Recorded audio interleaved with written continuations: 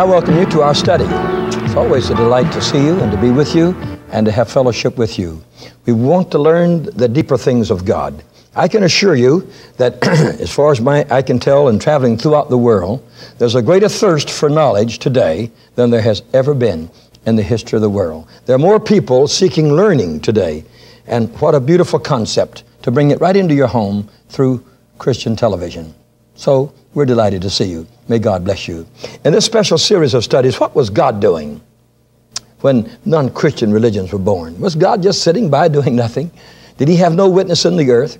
Or do these religions antedate God, and antedate the religion that we know is the true religion of there is a God in heaven and a living God? In these special studies, I wish to teach from my dispensational chart that I have right here with me, and also from a large world globe that I have also right here with me, showing you where the great religions were born and how they came to be. Judaism and Christianity was born in this area. Mohammedanism was born in this area. Two great religions were born in this area here, the Buddhist religion and also the Hindu religion. The Confucian religion and the Tao religion were born in China, and then the Shinto religion born in Japan. And so from the coast of Japan over here on the Pacific Ocean, right straight across the total belt of Asia, running almost like a chain, we have the birth of the great religions of the world. And we would not be interested in this except for one fact. The Bible teaches us that if you do not know God, the true and the living God, and that if you do not know Jesus, then there can be no heaven for you. And the Lord brought this very clear to me in Ezekiel chapter 3 and verse 18. And at the moment, I didn't know it was in the Bible. God told me to read Ezekiel 3:18. He says, when I say unto the wicked, thou shalt die, and thou givest him not warning, nor speaketh to him to warn the wicked from his wicked way, to save his life, that same man shall die in his iniquity, but his blood will I require at thy hand. God said, you have a responsibility to the ungodly throughout the world. Ooh. I said, Lord, you ought to tell everybody that. He says, I have. It's in my word. You better read it. And every believer, every Christian, has an obligation to the non-Christian to love, to help, to teach, to guide. And God is expecting it. We could bring the whole world to Christ and to truth and to knowledge if each one of us were just to win a few souls a day to the Lord Jesus Christ. You wouldn't need any vast campaigns. You just need each one of us doing our share and our part. I hope you will feel your responsibility to this and do it. The Lord Jesus said in John 8:32, you shall know the truth, and the truth shall make you free. In verse 36, the Lord Jesus said, if the Son make you free, you shall be free indeed. And the Word of God tells us in Acts 10:35, in every nation, he that feareth God and worketh righteousness is accepted of God. I want us to go during this special program to the ancient land of Egypt. Let us just have a look at that ancient land for a moment here. There are many books. Here's one that I hold in my hand here. It's called Eternal Egypt, and a history of the great civilization that ruled the Mediterranean world for centuries. Isn't that amazing? And we'd like to take you into that land. It has many pictures, and most of it is in relation to their gods and their goddesses that dominated their civilization for such a long time. So let us look at it together, and I think you will enjoy it. Egypt, beginning in the very first book of the Bible, has a divine relationship with God's people and with God, and they still have one today. It hasn't changed. Egypt runs along the north coast of Africa here, and is a very important land. It's called the United Arab Republic on this globe here, and this is the Red Sea and the Suez Canal coming through here, and they're adjacent, of course, to Israel, very close together. And that is the modern land and the very ancient land that we call Egypt. I'd like to take you to our big divine dispensation chart that we have here with us today. And on this chart, we can teach you the truths that God wants you to know. In eternity, God was there. He was all in all. As we have written on the bottom of the map, God is all in all. And up at the top, He is the Alpha, and at the end of the chart, He is the Omega. He created the world. He made the dispensation of innocence here, and Adam and Eve lived in that innocence. He then went to conscience, and there in that dispensation for about 1,500 years or more, up until the time of the flood, we had the dispensation of conscience. And between the two of them, you have about 2,000 years. We moved out of that into the human government area, and there was only less than 500 years until we come to the Tower of Babel and to the dispersion of the peoples on the face of the earth. And also then the dividing of the continents that kept men from one another in order that God might bring a Messiah. The reason you have over 2,000 languages on the face of the earth today is that God was segregating human beings in order to bring a Messiah. Then we come to promise. And this dispensation, God was making promises and commitments to mankind. And it's during this time when God talked to Abraham and Isaac and Jacob and Joseph and so forth that some of the pagan religions were born. And of course, when they got to Egypt, they already found that Egypt here had been in a state of accepting these religions that had no relationship with truth nor with God. And some of their religions had to do with the plagues that came, because the frog was something they worshipped, the lice was something they worshipped, the flies was something that they worshipped, and so these plagues that came upon them had a right strong relationship with their gods. It was putting down their gods. And when the plagues would come, then that God wasn't able to help at that time. Beginning at the end of the time the children of Israel were in Egypt, we have the law. And in this period of time is actually when the great religions were born. When God said, "Thou shalt have no other gods before me," then in areas of the world, Hinduism began to be born, Buddhism began to be born at a time when God had said, "Thou shalt not have before me any images of anything, of any likeness, of anything in heaven above, earth beneath, or the waters under the earth." And these people originally, they knew this. Their little children and grandchildren, great-grandchildren may not have known it, but originally the people knew of the living God, because it goes right back. There are no groups of people on the face of the earth that came from anybody but Adam and then Noah. And so they all came in the embodiment of truth. Some continued to serve God, some did not continue to serve God, and that's what makes the differences on the face of this earth. Now, the ancient religions of Egypt are different from their modern religion. There might be some mixing back and forth, but it's down very deep inside of the people in the form of superstitions and old traditions and things like this, because they do not follow the same animistic religions that they followed so long ago. Now, the cross stands in the center of the great chart, of course. The Lord Jesus Christ came. He brought salvation to the world, and then there began the dispensation of grace. The only great world religion after Christianity is Mohammedanism. It came about 700 years plus after the Lord Jesus Christ came to save the world. And the church was in a decadent situation, or it never would have been. It never would have had a chance if the church had not been in a decadent condition. If it had been vital, if it had been what God wanted it to be, it could not have been. And the only great religions that we're going to see arise now will be nationalism, and it will be something toward communism. We will talk about that in one of these.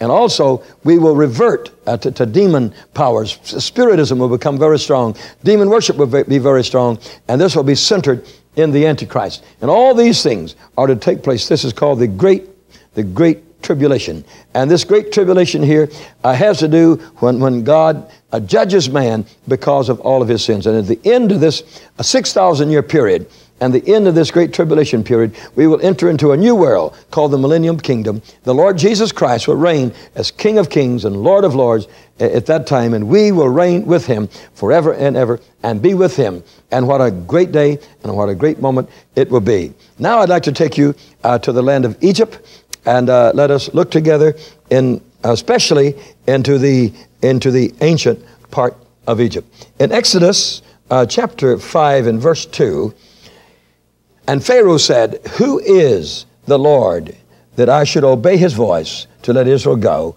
I know not the Lord, neither will I let Israel go. Now, these are very, very strong statements for him to make. Number one, this in a period of time when Moses was in that land to let the people of Israel go. 400 years before that, Joseph was the prime minister in Egypt, and the Pharaoh of that time let everybody know that through revelation, Joseph was able to save their country, and that the spirit of the gods was in Joseph. And Joseph made a very clear definition. He said, now, Pharaoh, I cannot tell you about your dream. Your soothsayers, your magicians, and your witchcraft has all failed you. I cannot tell you as a person, but my God that I serve can tell you. That was the God of Abraham, of Isaac, and of Jacob, the true and the living God that goes back from there straight to Noah, and from Noah unto Adam, the true and the living God. But this Pharaoh, only 400 years removed, says, now listen, he says, I don't know Jehovah. I don't know Jehovah. I don't know that God. He did know some gods, and I'm going to tell you about the gods he knew. That's going to be our subject, the gods that he did know. But he says that I should obey his voice, because Moses said, this is the voice of the Lord. And he says, I don't know the Jehovah you're talking about, and I will not let Israel go. And so, not knowing God, he fought against God, and he died because of his transgressions against God. Now, Egypt, as all of us know, was one of the great historical nations of all the earth, one of the great empires of all the earth. Before Babylon was a mighty empire, Egypt was a great empire, and made oftentimes Canaan land, or the Holy Land that we know today, a subject unto herself through her marching armies that could go right up the coast, and they could go right into the Holy Land on a land. They had a land highway, the King's Highway, that went right straight up there. And so they had and it was a world highway, really. You could go from there to China. Just go right up and go across to Syria and across to Babylon, and the way you could go to India and so forth, overland. And so Egypt was one of the great nations of history. Egypt was a land that God became involved in. It's very interesting to us, as I'm going to show you here, that God became very much involved in Egypt. Now, it is believed by many Bible scholars that God is still very much involved in Egypt. Now, you see, Abraham, that God chose to save the world. In Genesis chapter 12, God said of Abraham, says, through you and your seed, I will bless the entire world. And it was a fact that God stated that the seed of Abraham would bless the world. Now, he had two seeds.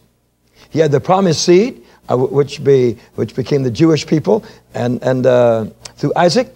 But he also had the Arab seed through Ishmael, and the girl that gave birth to Ishmael was an Egyptian, and Ishmael married an Egyptian. So in two generations, we had more Egyptian blood than we had Israeli blood in what you would call the Ishmaelite peoples. And then they bent more and more toward Egypt. And so Egypt had a very dominant part in the blood and the bloodstream of Abraham. This makes them very important and shows you that God was involved with them. Today, Egypt is not an animistic nation or a Buddhist nation, but they mostly belong to the Muslim or the Mohammedan religion. And this is a very dominant religion in Egypt, and a very strong religion. In Moses' day, Egypt was different. They were animist, and they had all the magicians which served under the king and directed the king and told him what to do and when to do it. In Exodus chapter 7 and verse 11, it says, and then Pharaoh called the wise men and the sorcerers. Now the magicians of Egypt, they also did in like manner with their enchantments. And so they were people that dealt in sorcery, in enchantments, and in these wise men. And these wise men, of course, were nothing but prognosticators of the future, and were men that actually just worshiped the devil. That's all that they worshiped. So in that day, the house of Pharaoh and of Egypt was all bound up in this business of animism. and of worshiping objects and all kinds of things, and also of making statues. And they dealt with the unknown and they dealt with the supernatural, but they did it through demon power. And they were not just educated men. These were men that were dealing in the spiritual and in the supernatural. Egypt had its sorcerers, and these men sought neither God nor true information to give out. They sought for knowledge beyond their human mind, what we call ESP today, and they opened themselves up to this. And anytime that you do, the devil will possess you. In looking into the early Egyptian history, the sun god Ra was maybe one of their chief gods that they prayed to. They prayed to the sun early every morning as it would arise. Egypt has a beautiful climate, really, and the sun rises almost every morning. I guess it does rise every morning. Very seldom do they have overcast skies or rain or something that stops it from rising. And so they would worship the sun, and the sun was one of their very strong gods. And this god had its habitation and lived in the sacred bull named Apis. And so the sun god, his spirit lived in the sacred bull. So now they had the heavens and the earth combined into gods. And that the sun god lived on the earth here in the sacred bull Apis. Now the great temple for this sun god and this bull god named Apis was in the place called Memphis. We go there every time we take a group to people into Egypt. We always go and see this. Also, the Egyptians at that time had a goddess that had the head of a cat. It was a woman with a cat's head. And this goddess was supposed to do all kinds of miracles and all kinds of remarkable things for people. Now you can see that when you put a cat on the head of a human, that only the devil, would cause you to do it. God is a true God. He's a pure God. He's a good God. He made man in the image of God. And for one to get away off in left field, worshiping a cat head goddess, you can see that only the devil could do it. One of the things that they worship that's come to us many times, and I must have a double handful of these little things, is the beetle. And the beetle they considered as deity, and they worship the beetle, just a little crawling insect. And it's a remarkable thing to me that the devil could so debase the intelligence of people that had the power to build a pyramid that even baffles today the movement of the stone and it being built on the circumference of the earth and built in relation to the stars, to the North Star and so forth. The complicated geometry about the pyramids has baffled modern scientists, and it was built by those people, and at that time they were worshiping these creatures, and especially they worship the common cow. In the book here of Eternal Egypt, and other books that we have been studying in relation to this, and I have been to Egypt, of course, many times in my life. You can see that one of their chief items and articles and things that they worshipped over there was what we call the sacred cow. And this is the kind of a creature that it was that they would be worshiping. And this is from the textbook, of course, here regarding that. Now, it would be a debasing thing, as you would know and I would know, for a person to stoop down to worship a dumb beast, and as a cow is. But that was part of the ancient Egyptians' worship, and this is what the children of Israel came into. And that's the reason when they got in the wilderness, they made the golden calf. They were bringing back the religions of the people of Egypt. And that's what I want you to know. You can bring pagan religion into this country and millions of people will accept it because of a feeling they get along with it, and that's the devil's power working with it. Now at this very moment, there are literally hundreds of thousands of people that are bound up in Spiritism and even Buddhism and many things, because these religions are bound up in demon power, and it attaches itself to people. And so the pharaohs were made priest kings before the people, and so they were worshipped also. Then the sun god Ra was worshipped, and the air god Shu was worshipped, and the god Kumi, which had a man's body and a ram's head. You see a lot of those. That was worshipped. And the god Sekhmet, which had a lion's head and a woman's body, was worshipped, as you can see when you get to Egypt. But now what was God doing at that moment? If you would look in history, you'll see that from 2348 before Christ to 1706 before Christ, of 700 years there, Egypt had close relationship with the men who knew the true and the living God. God sent Abraham into Egypt in Genesis 12. He went almost directly into Egypt from Ur of the Chaldees. Before he did anything in the Holy Land, he made a trip into Egypt. God sent Jacob into Egypt. He went there and he witnessed of God's power in Genesis chapter 46. Abraham went there in Genesis chapter 12. Egypt was at that time building her pyramids. And here were men of God talking to the top man, to the pharaohs, about the living God and the true God. God sent Joseph there to be the prime minister of Egypt in order that those people might be saved, in order that they might go to heaven, in order that they might believe in the true and the living God. God was not asleep. God was loving Egypt. In every empire that there ever has been, it's just like in Russia today. Russia cannot keep the Word of God out of Russia. The Word of God goes into Russia through secret manners, tourists carrying the Word of God in there. The radio programs coming in, and they give the Word of God so slowly that the people there can write it down. And the people have the written Word of God, but by listening to the radios that are coming out of the Orient and out of the Southern Europe into Russia, and the songs are sang. They sing the songs, and then they give them the words so slowly the people can write them down. And so you cannot keep the Word of God back.